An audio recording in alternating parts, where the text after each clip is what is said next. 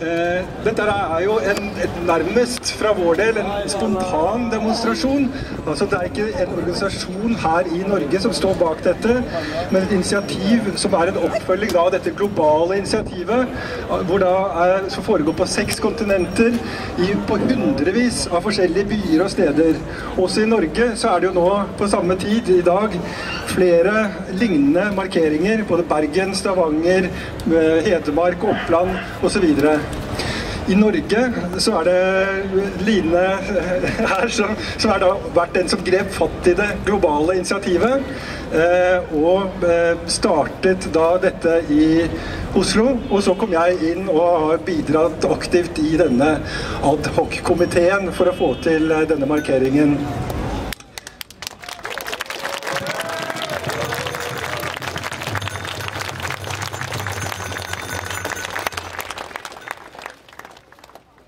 Vi har ikke mer lyd enn vi har, så folk må komme nærmere hvis de ikke hører. Ja. Så vi satser ikke på lange taler eller sånn her på denne plassen, men likevel vil det være flere appeller. 6 personer, inkludert meg, som vil snakke. Og så vil vi da gå via regjeringskvartalet ut på Karl Johan og foran Stortinget etterpå. Men det her på Youngstorget nå den nærmeste halvtimen at vi har appellene, mens vi da etterpå mer satser på at de av dere som har med trommer og andre instrumenter, og det veldig gøy at jeg ser at det en del som har det, at vi da mer satser på å lage lyd underveis, og vi lager lyd foran Stortinget. Rytmer, trommer i det hele tatt. Ellers det som da samler folk her, jo da denne kampen, marsjen mot Monsanto. Og samtidig så det også noe med at i Norge så det ikke så mange engang som vet hvem eller hva Monsanto Og det kommer vel kanskje av at for det meste her hjemme så jo ikke det et merkenavn i seg selv som fremme. Snarere så det jo mer at man hører til de forskjellige tingene, produktene, altså som type Roundup og annet, som jo den mest brukte sprøytemiddelet i Norge, og saktens også faktisk i verden. De jo de største på global basis også. Så sånn sett at de også de samme som sto bak Agent Orange i Vietnamkrigen, og som fortsatt da folk i Vietnam lider under i dag. Og de også var de store bak DDT, og de det også de som var 90% av GMO-markedet i verden, altså genmanipulerte organismer, det ikke så mange i Norge nødvendigvis som har fått med seg. Så selv om Monsanto slett ikke alene på noen som helst måte med den måten de driver på, så det de største. Det derfor de på en måte har blitt valgt ut i denne globale aksjonen som på en måte det konkrete uttrykket for en utvikling som vi ikke ønsker oss. Så både handler om genmanipulert mat, men som også handler om veldig mange andre ting. Om industrilandbruk, om utbytting, nærmest slavearbeid på store farmer i u-land, om mer og mer mat som blir giftig på disse store også stedene i USA og rundt omkring, og mer press på at vi skal få det samme i Norge. Nylig ble også grenseverdiene på Roundup i matvarer 100-doblet når det gjelder noen produkter. Noe Mattilsynet da mente var greit. Det kan vel ikke være så farlig. Og de hadde da god forskning av Monsanto som bekreftet da at dette var ufarlig. Mens da forskning av andre som da pekte på at her det kanskje mange grunner til å ikke si at en sånn utvikling ble ikke hørt. Men likevel det med disse forskjellige sprøytemidlene og effektene det da har jo bare den ene siden. Riktignok så det en alvorlig side, fordi som sikkert mange her også vet om, så har det fått mye, altså biedøden globalt har jo blitt et problem som faktisk kan true verdens matsikkerhet. Nå det riktignok det ikke bare Roundup og da Monsanto-produktene, men vel så mye en helt annen klasse plantegifter. Men likevel så gjelder det hele spektret, også disse som Monsanto leverer. Også fordi at for at naturen skal fungere, så det ikke bare honningbiene vi trenger, selv om de kanskje liksom de vi mest opptatt av, noen av oss i hvert fall, hvis vi ikke for drevne i biologi. Men det egentlig hele spektret, både av biearter, men også andre insekter, så vi trenger for at naturen skal faktisk klare å reprodusere seg. Og en del av dette det som blir tatt knekken på, eller truet av den type industrilandbruk og den type gift som nå spres mer og mer. Det derfor vi samles, og det derfor dette en del av en global bevegelse som nå da markerer seg over hele verden. Mari Gjengedal, er du rundt her nå? Det er hun. Der er du. Da er det en fra Spire, utviklingsfondets Ungdom, som skal ta ord og si noen ord til dere. Så takk så langt.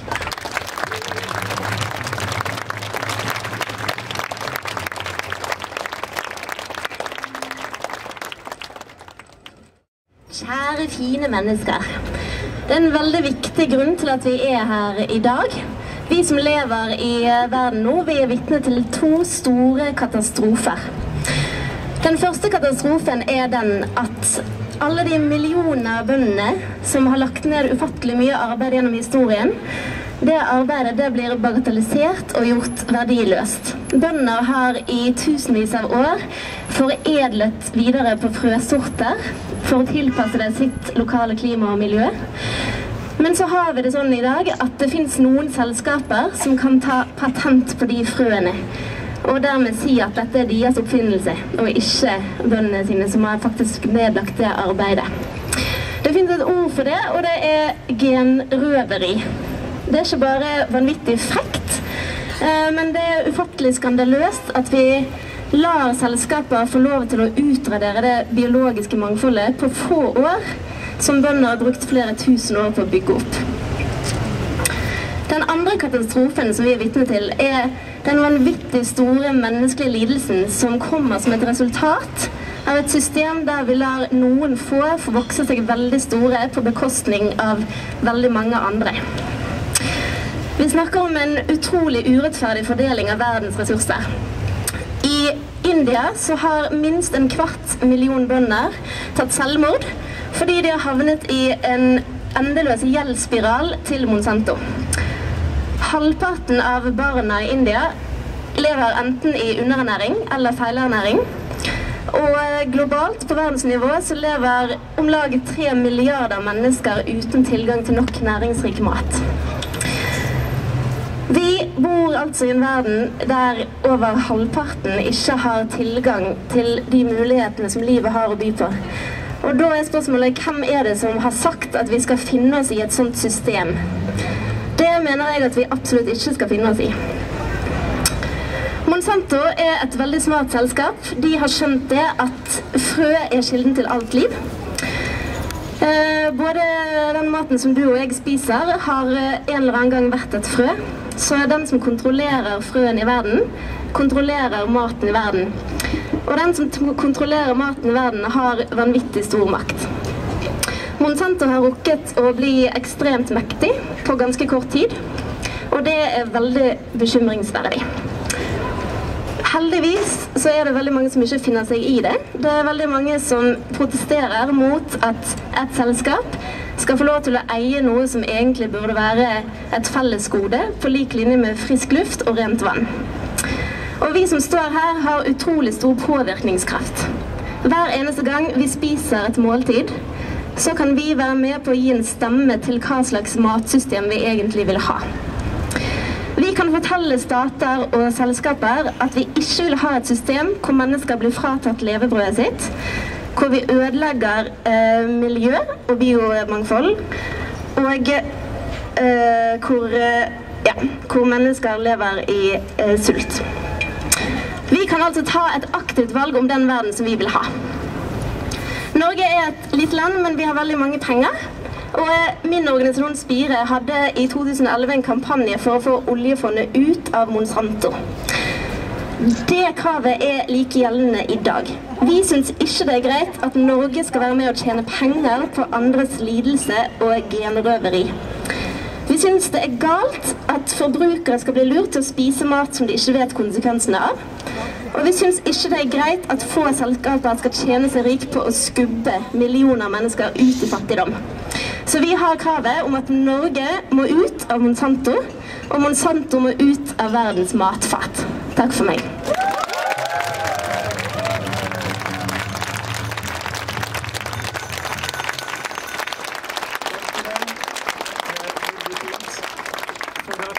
Man man skal lykkes med et sånt krav, så vi nettopp avhengig av at alle mulige organisasjoner, både da ungdomsorganisasjoner, miljøorganisasjoner, men også politiske andre, gjør sitt og bringer det videre på sin måte. Men også av engasjerte borgere, frittstående folk som også utenfor organisasjoner. Og Tore Krudtaa, du redaktør for et nettsted som nettopp fokuserer på Monsanto, så vær så god.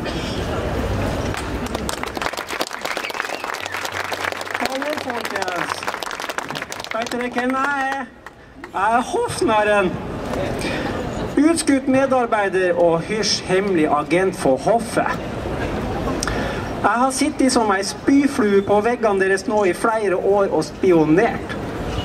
Når dere får høre hva jeg har opplevd, vil dere ikke tro meg. Jeg trodde jo at disse staslige folka hadde kontorveggene fulle av malerier og bilder av norsk natur, av norske bønder på traktoren sin eller den stolte kongen vår på laksefiske i Lærdalselva. Men nei da, det eneste jeg kunne se var svære reklameplakater med bilder av sprøytespisser, svininfluensavaksiner og Tamiflu. Et ordtak på veggen til helseministeren var faktisk: det er bedre med ei sprøyte i blodet enn 10 laboratorier. Og så her er en til. I et annet ordspill på veggen stod det: GMO er framtida og løsninger for både folk og fe. Og visste dere at Jonas og Jens har et superhemmelig rom 800 meter under bakken? På en vegg her nede i dypet hang et bilde av Jens med kronjuvelene, kongekrone og greier. Hvordan har han klart å tuske til seg kongekrona og kronjuvelene uten å bli tatt? Det er jo bare helt utrolig. Og dette viser jo bare hva slags egenskaper som bor i mannen. Ja, han er jo så utrolig staselig, der han satt med spekter, isbjørnskinn og medaljer fra hemmelige møter som han og pappaen Torvald har valfartet til i en årrekke. I bildet ved siden av Jens satt Jonas. Han hadde surret unionsflagget til EU som en turban rundt hodet, og så pinadø mer ut som en terrorist enn en staselig politiker. Etterpå fikk jeg høre at Jonas offisielt, så sier disse her da, Jonas og Jens, at det norske flagget er byttet ut med unionsflagget til EU, men at den norske befolkningen ikke hadde mørnet nok til å få vite sanningen. Og ved en anledning, nå kommer vi til hovedpunktet her, så var det meg som ble sendt som representant fra hoffet til regjeringen. For akkurat denne dagen var våre aller helligste fullboka med åpning av en ny våpenfabrikk i Kongsberg. Men det var ikke jeg. Jeg benyttet anledningen til å spørre Jonas og Jens litt ut om disse genmodifiserte organismene. Jeg fortalte jo blant annet til helseministeren at jeg satt på viktig informasjon som tydde på at Vitenskapskomiteen for mattrygghet gjorde en så elendig jobb i forhold til risikovurdering av sprøytemidler og GMO at det minner mer om en farse. En solid vitenskapelig tankegods.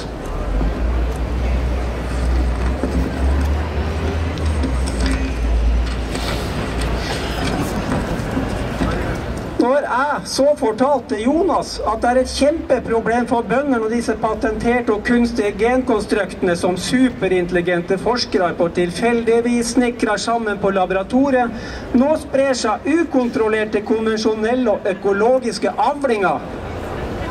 Vet dere hva han svarte?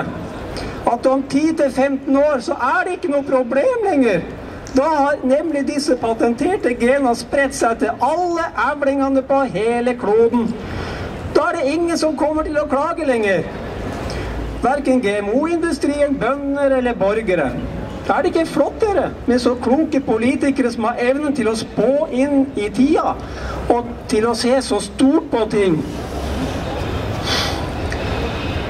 Nå er jeg videre informert av disse høye herrer om at det foreligger mye uavhengige studier som viser at laboratoriedyr, insekter, husdyr og planter blir syke, og til og med dauer av mange av disse Roundup og GMO og ja.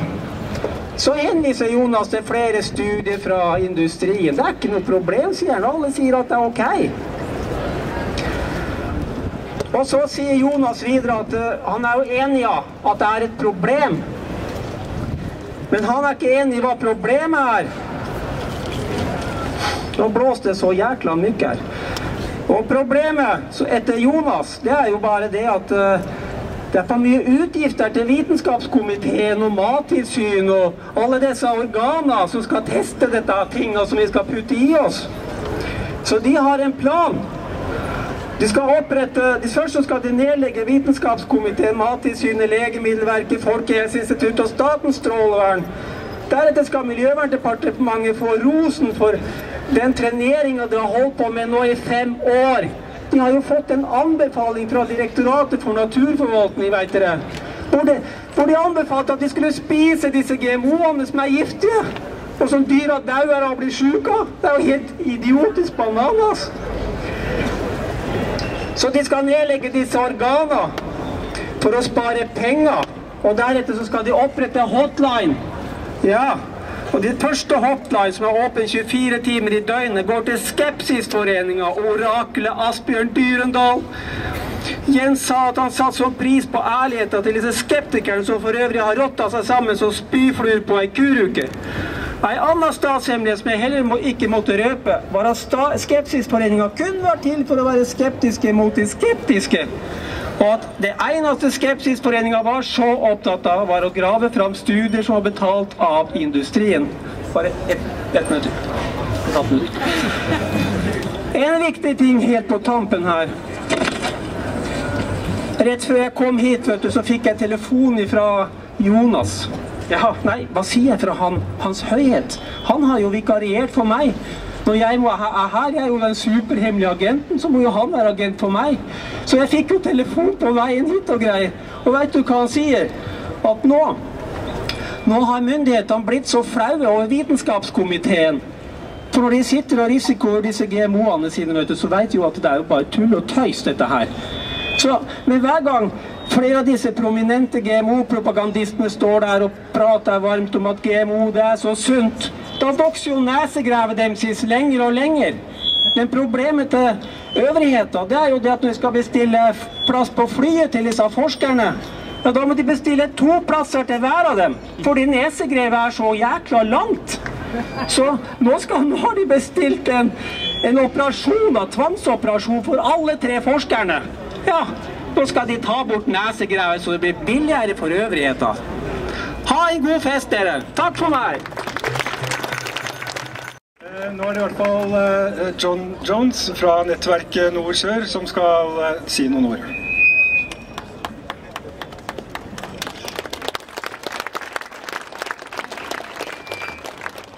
Vi hjelper bønder, sier Monsanto hvis dere går på hjemmesiden deres. Denne hjelpen kommer Percy og Louise Smeiser hit til Norge for å fortelle om 2 uker på Fritt Ords lokaler den 11. juni. De har brukt flere millioner kroner for å få lov til å dyrke og drive med sine egne frø. I USA må du kjempe for å få lov til å drive med dine egne frø. Drevet av det vi trygt kan kalle for rovkapitalisme, som overgår de flestes fantasi, putter Monsanto inn gift i frø. Deler av Orange Agent puttet inn i frø for å gjøre dem mindre brukbare for 2. og 3. generasjon, slik at folk må kjøpe frø på nytt hvert år. Med monopol på for eksempel bomullsfrø har Monsanto kunnet øke prisen med 8000% i India. Etter at Monsanto ble introdusert på det indiske markedet, har 270 000 gjeldstyngede bønder gitt opp. De har tatt sine egne liv. Dette kaller Vandana Shiva for ecocide, og hun har rett. Og agenten bak det Monsanto. Hundrevis av bønder i USA blir mobbet av Monsantos private frøkontrollører eller hær, og gir etter under trusler av dyre rettssaker. 700 bønder har de siste årene gitt etter i utenomrettslige avtaler for å slippe trusselen om millionforfølgelse for å ha drevet og drive med sine egne frø. Og gi et selskap rett til å patentere og bli rik på å tukle med frø som utviklet av naturen fra tidenes morgen, perverst. Lover og rettsvesen må ikke få brukes i kampen mot naturen.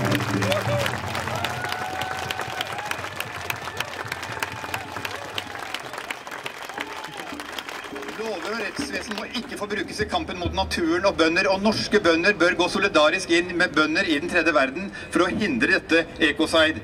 I dag er en fantastisk dag verden over. 25. mai er marsj mot Monsanto-dag over hele verden. Endelig ser vi en massemobilisering mot det Vandana Shive kaller et internasjonalt uhyre som truer naturen, bønder, og som hun sier, hoveddelen av bønder som er kvinner. Monsanto dreper kvinner, sier Vandana. Takk for meg.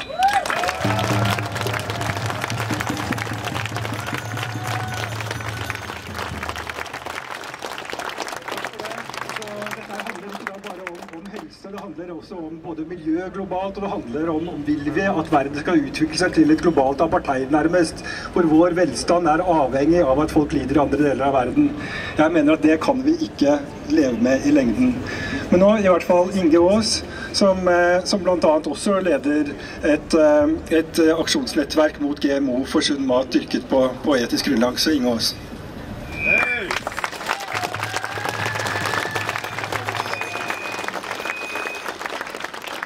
Fantastisk ut herfra, altså. Dere aner ikke. Dere ser ikke halvparten av hvor mange dere er. Vi er endelig blitt mange. Og vi skal bli enda flere.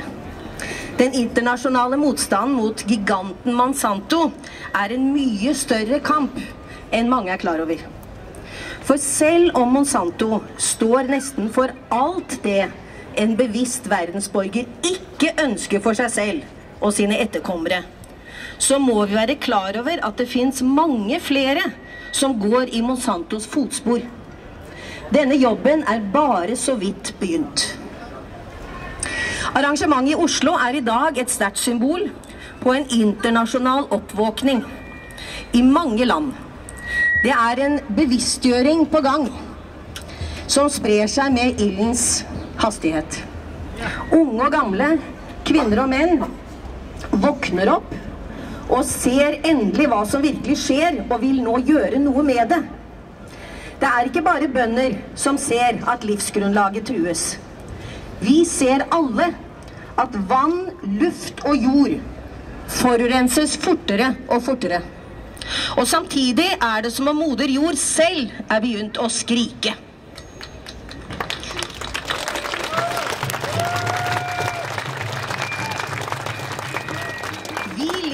På og av naturen. Vi må begynne å ta vare på den og ikke forgifte den i jakten etter billig mat.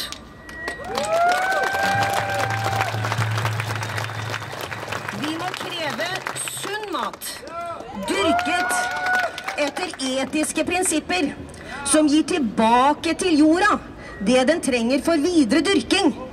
Er det så vanskelig å forstå?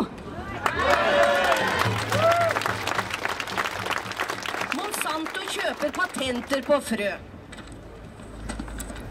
Ikke for å dyrke dem, men for å trekke dem ut av markedet. Over hele verden mister vi viktige lokale varianter, og vi mister retten til å dyrke dem. Så tilbyr Monsanto bønder over hele verden GMO-frø, genmodifiserte frø, som krever mengder av sprøytegift og vann, eller som dreper insekter gjennom egen gift. Og dette skal vi tro er sunt å spise. Monsantos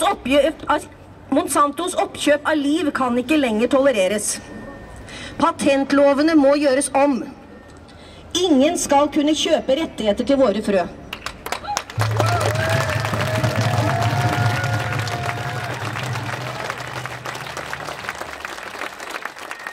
Gjennom oljefondet støtter vi Monsantos ødeleggelse av moder jord. Dette finner vi oss ikke i. Vi krever oljefondet ut av Monsanto, og Monsanto ut av Norge.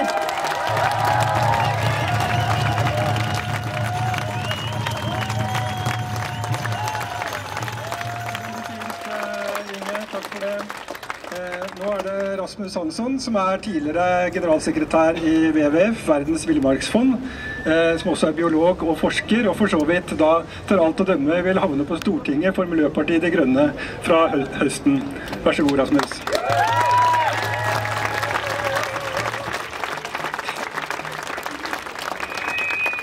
Takk skal du ha. God kveld. det denne markeringen mest grunnleggende dreier seg om, her og i resten av verden, den kanskje mest grunnleggende mekanismen i den menneskelige situasjon, sivilisasjon, nemlig bønders mulighet til å så om våren, høste om høsten, legge til side noe frø og bruke resten til et overskudd, og så igjen om våren med sine egne frø. Det grunnlaget.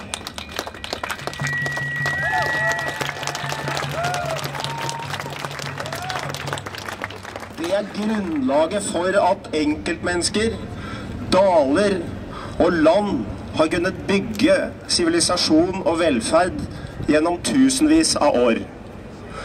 Og det det grunnlaget Monsanto og lignende selskaper går til angrep på. De vil overta eierskapet til såkornet. De vil overta beslutningsretten over hva som skal sås neste vår. Det å gjeninnføre en global matføydalisme, og det kan vi ikke akseptere.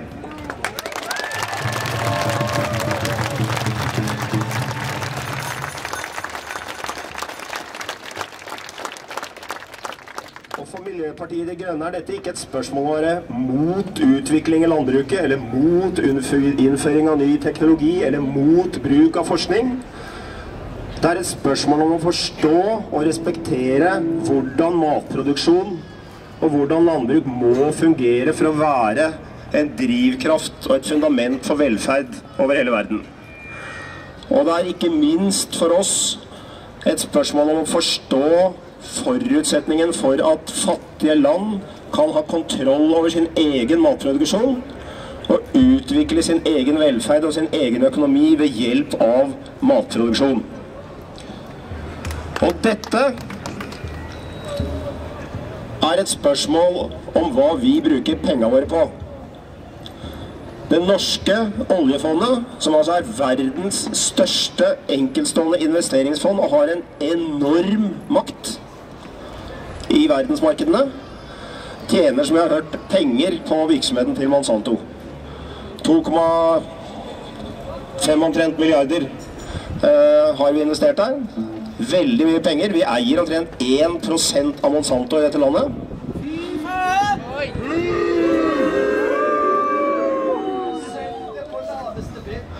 Og vi har med andre ord en demokratisk mulighet til å bestyre de pengene med å stille politiske krav. Og det det vi gjør nå.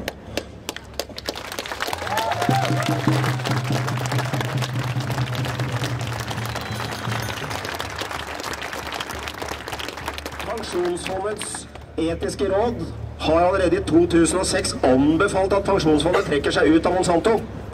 Vi står på bunnsolid grunn når vi går i tog fra nå av under kravet oljefondet må trekke seg ut av Monsanto, og det må gjøre det nå.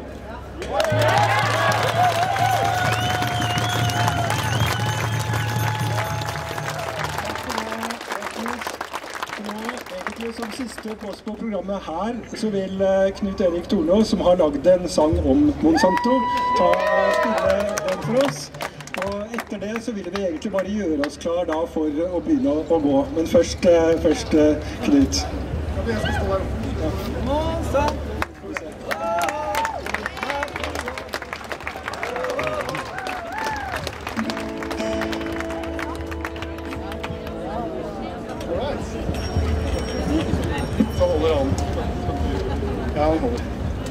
Ok, skal vi synge litt?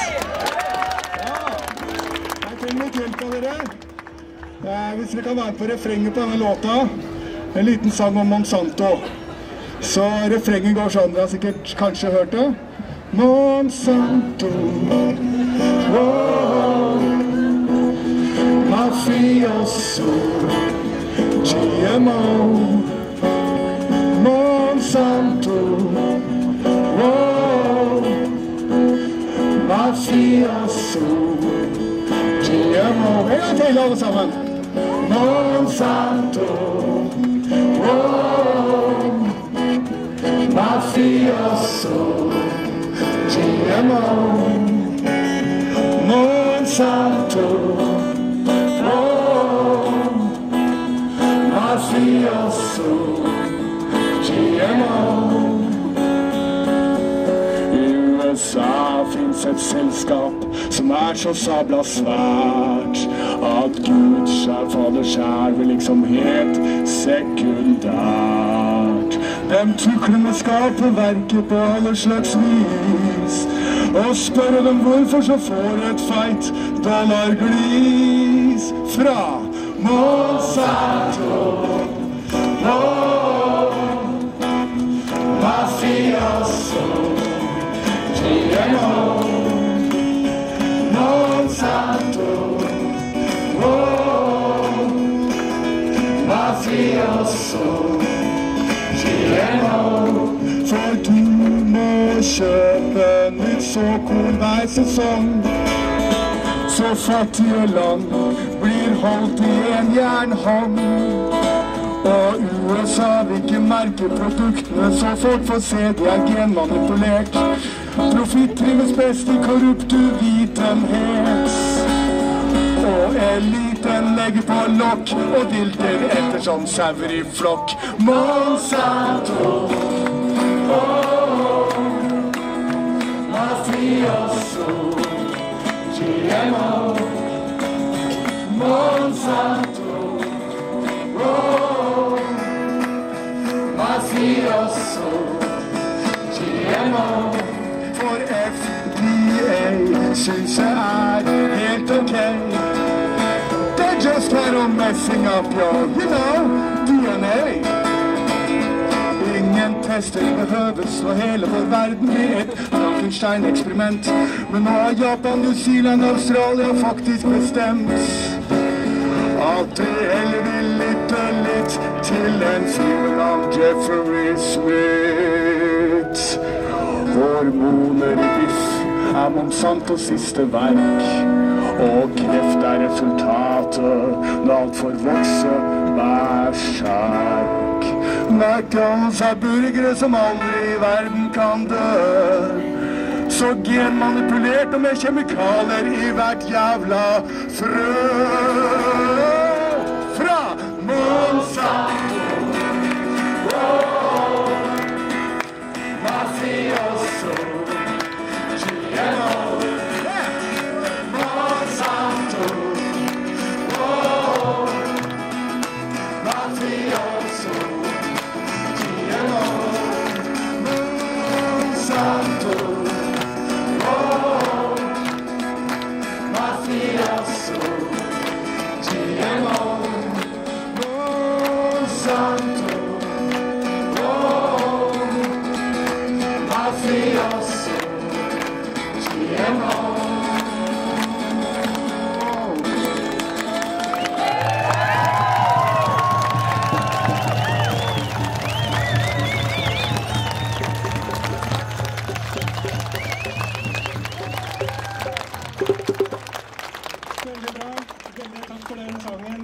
Perfekt for oss. Nå var det også ønsket om å fotografere alle sammen, bare sånn at vi kan lage et gruppebilde som vi kan legge ut videre. Så bare kom gjerne litt mer inn som på utsiden, sånn at vår eminente fotograf kan vise litt mangfoldet av hvem som her. Så, ja. Her det flere fotografer som dukker opp, som gjerne vil forevige dette, så det i den grad enkelte medier skulle utebli og komme og skrive om dette, så vi jo sånn sett avhengig av sosiale medier selv å vise bildet hvor mange vi her. Selv om det også en del av en global bevegelse, da. We are confident in the victory! Ut på alle mulige sosiale medier og ut i verden, ta et par slagord. Nei til GMO og gift i hagen. Nei til GMO og gift i magen. Nei til GMO og gift i hagen. Nei til GMO og gift i magen. Nei til GMO og gift i hagen. Nei til GMO og gift i magen. Nei til GMO og gift i hagen. nei til GMO og gift i magen. Og dere som kanskje har rytmeinstrumenter og sånt, kanskje dere skal begynne å lage en liten rytme til oss, eller noen lyder baki der. Kan vi prøve å se hvordan det fungerer? Nei til GMO og gift i hagen. Nei til GMO og gift i magen. Nei til GMO og gift i hagen. Nei til GMO og gift i hagen. Nei til GMO og gift i hagen. Nei til GMO og gift i magen. Og nå tror jeg egentlig vi like gjerne snart begynner å bevege oss. Det ikke her vi vil stå resten av kvelden. Vi hadde blitt lovet en politihest, men jeg kan ikke se noe sånt, så det betyr kanskje at vi litt sånn friere i hvor vi vil gå også for den sakens skyld. Kanskje politiet har full tillit til at vi vil samfunnets beste, at vi sånn sett dermed har frie hender.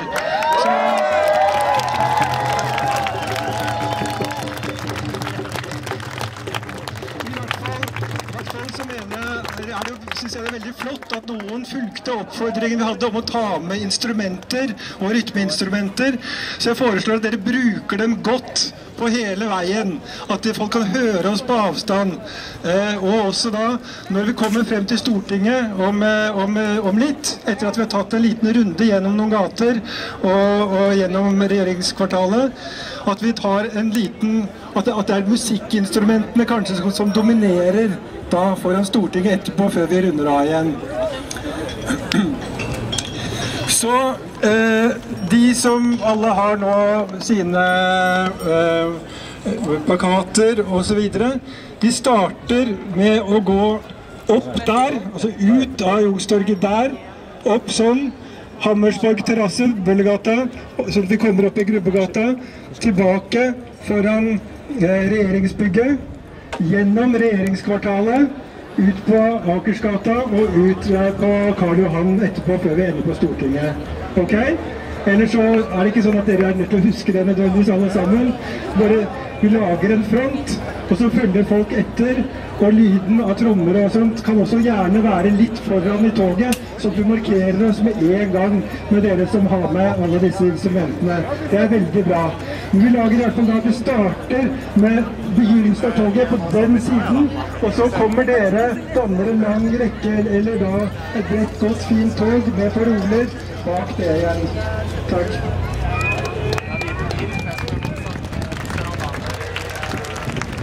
Har du flere?